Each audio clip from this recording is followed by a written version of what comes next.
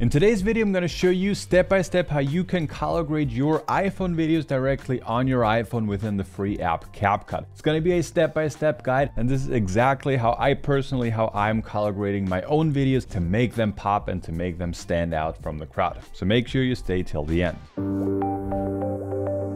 What's up everybody, welcome back to the channel. In case you're new here, welcome. Super excited to have you. My name is Julian, I'm a creator, I'm an entrepreneur, and we help people make better videos using their smartphone or their professional cameras and turn that into a profitable business. So in case that's interesting, make sure you hit that subscribe button. So like I said, the iPhone does have perfect cameras. Well, not perfect, but very good cameras, and the video quality that you can get is absolutely amazing. But if you want to get like even a bit more, if you want to get to the next level, video editing and especially also color grading is gonna go a very long way. And in this video, like I said, I'll show you step by step how I'm color grading my own videos. So without any further ado, let's hop into CapCut. All right, so this is what CapCut looks like. If you scroll down, you have a bunch of different options, but we're just gonna create a new project from here on, and I will just basically import a bunch of videos that I want to edit with you guys. So yeah, these are gonna be the two videos that we're gonna take a closer look at. So this one was like this epic, this epic scenery after a thunderstorm, and this was like the super nice, vibrant colors. And as you can see, it already looks really good, but we just want to get, you know, even a bit more to the image to make it pop even more and to have that wow effect when you're sharing your videos on social media, on Instagram, on TikTok, wherever you want to share them. So I would say let's kick things off with this one right here, because this is probably one of my favorite shots ever because the colors were just so nice. So the way and how it works to, you know, get to the color grading functions is just select the clip once, and at the bottom you can just scroll over here to the right until you can find adjust. Just tap on that once, and then you have, you know, you can swap over two filters. There you basically have like a bunch of pre-installed color grading LUTs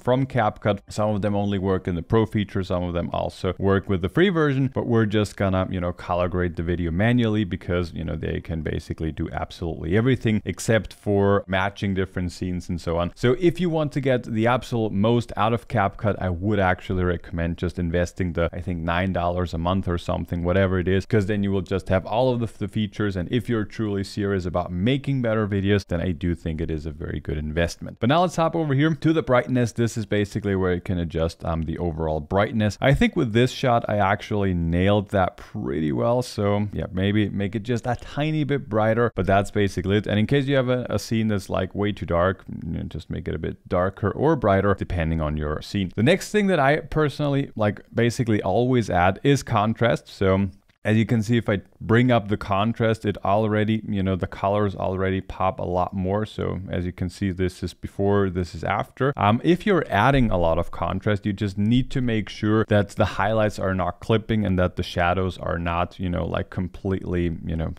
dark already. So what I have right here, this is contrast at around 14. I like that. If you can see, if I bring it all the way to the right, like this, obviously way too much, but something around that area, I think that looks pretty good. Next up is saturation, and this is where you can bring back, you know, even more colors. So as you can see, again, if I bring it all the way to the right, I do think actually with this example, it does actually look pretty cool. It's maybe a bit extreme, and if you're going for that look, then absolutely go for it. But I still like to keep my shots look more or less natural. I'm just gonna put it all the way to 20, something like this. As you can see, this looks already super nice. Then we have brilliance. Let's see what that is doing. To be honest, brilliance is, I think that is something new. It looks like it is mainly working on the brightest part. So maybe this is something like shadows, but not too sure. I'll just bring down brilliance just a little bit, maybe something like this. Then the next thing is sharpen. To be honest, I would not use the sharpen tool with smartphone footage, as you know, the sensor on smartphones already is pretty small and smartphones tend to over sharpen the image anyways. So I would not do that. I would keep that simple. So I would basically just keep that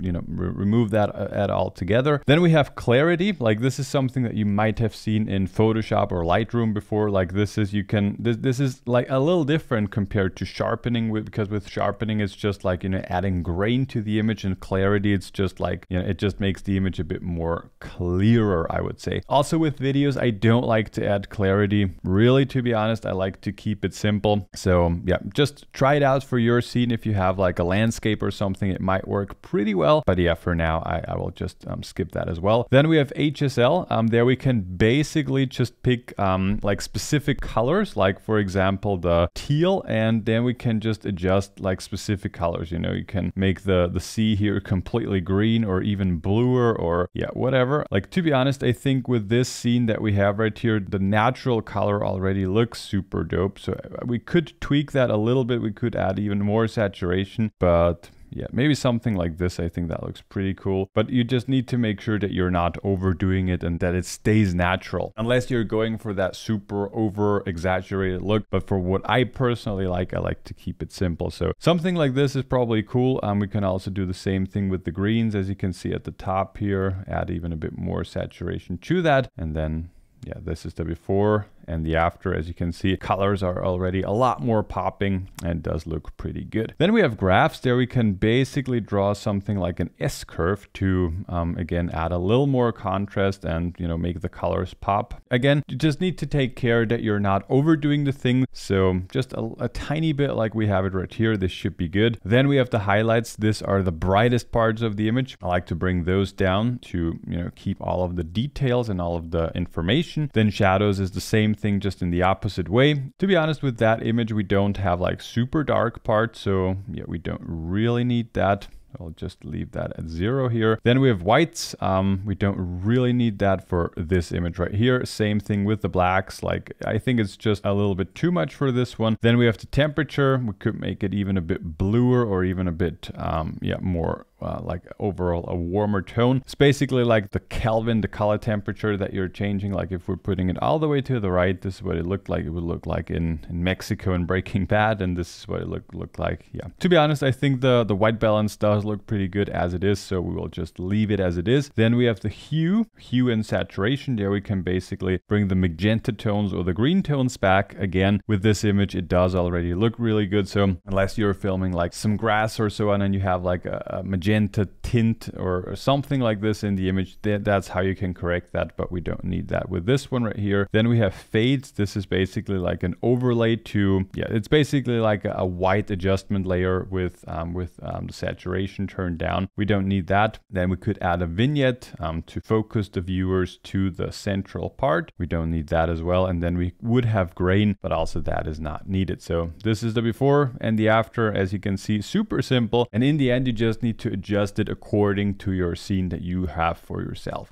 One cool thing that CapCut does offer is we can now just tap to apply to all. And now if we hop over here to the other clip and scroll over to the right and just check out the adjustments, then we already have all of the same, the same things that we had before. And as you can see, like for the most part, this is actually looking really good. Maybe with the brightness, I would turn that down a little bit because this is like a very contrasty scene and it's a very moody scene. And with the brightness like this, like we just lose the information in the water here. So bringing that down a little bit. Saturation, yeah, I think that looks all really good. This is actually something where we could try to work with clarity a little bit because the scene just super contrasty and moody. It does make sense here. Then the highlights, we can bring them down even a bit more to not lose the information in the waters here. With the shadows, if we wanted to, we could bring back the information right here. But again, I like the moody look here. Temperature, we could also play around with that in case we wanted to make it a bit warmer. I think something like this looks really good. And then maybe also add a vignette to make it even a bit more extreme. So there's your before, there's the after. So as you can see, like once you have done it with one clip, it is actually super simple to just apply it to more clips as well and to get like the super moody and contrasty and, you know, overall nice looking image. In case you would like to learn more about editing on your smartphone, as you can see, it's just super simple. If you know like where to click, if you know what to look for, it is actually quite easy to get a very good looking image. In case that's interesting for you, we do have a CapCut masterclass where we basically teach you everything there is to know about editing within CapCut on your smartphone or on your computer. It's only 47 bucks. We have a bunch of free bonuses on top of it. So in case you ever wanted to get your videos to the next level, just make sure you check out the first link below that like button. And in case you have not seen the video where I'm comparing the brand new iPhone 16 Pro to the 11-year-old iPhone 5S, then check out this video over there.